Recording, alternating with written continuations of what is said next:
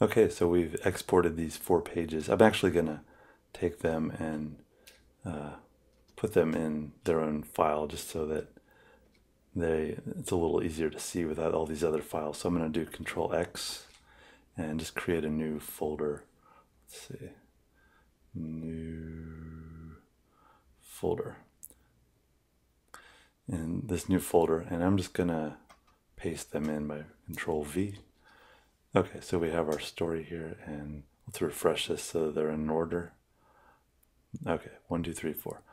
And if I want to get these all into a single file, zip them all together and then turn them into a CBZ file.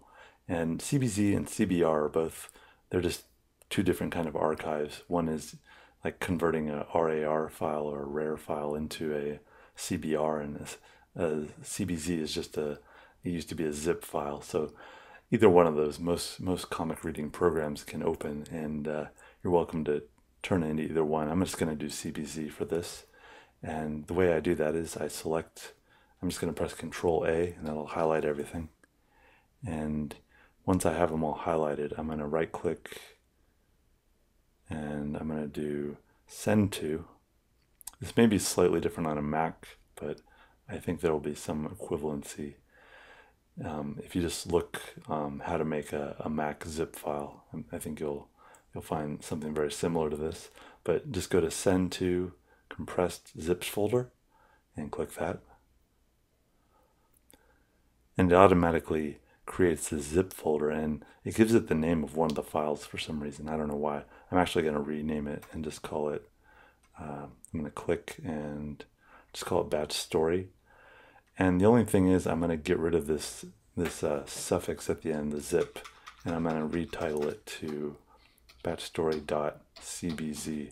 And when I do that, it's going to tell me that, are you sure you want to do that? It might make it unusable, but no, I do want to do that. So I just click yes, and now it changed because I have a program on my computer that can open comics files, that can open CBZ files, so that now when I click on it, it will open it with that software.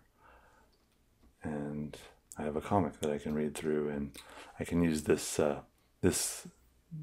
tools that this software has. And there's also programs for apps for phones, for iPads, for other tablets and stuff that you can find. If you just look for like a CBR or a comics reader in like any app store, there's going to be tons of them, and a lot of them are free. And this one is just some free software. I don't even know the name, but yeah, there's tons of them out there. Just Google CBR reader or CBZ reader, and you have your file.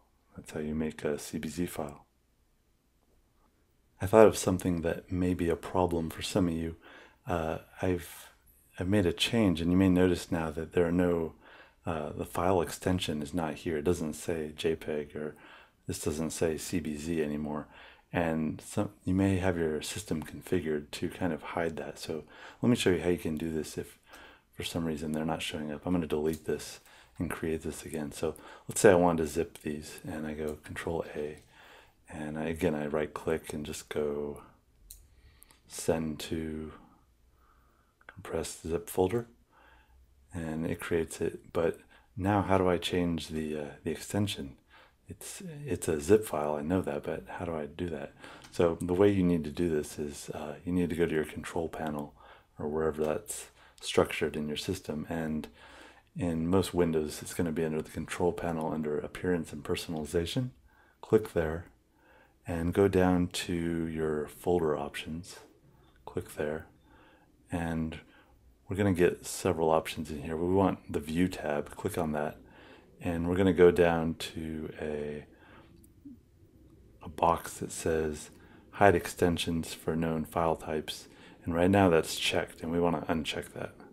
When it's unchecked, we can click Apply or OK, and now when we go back to our folder, we're going to see the file extensions are on there, and now we can just change it like we did before into a CBZ file.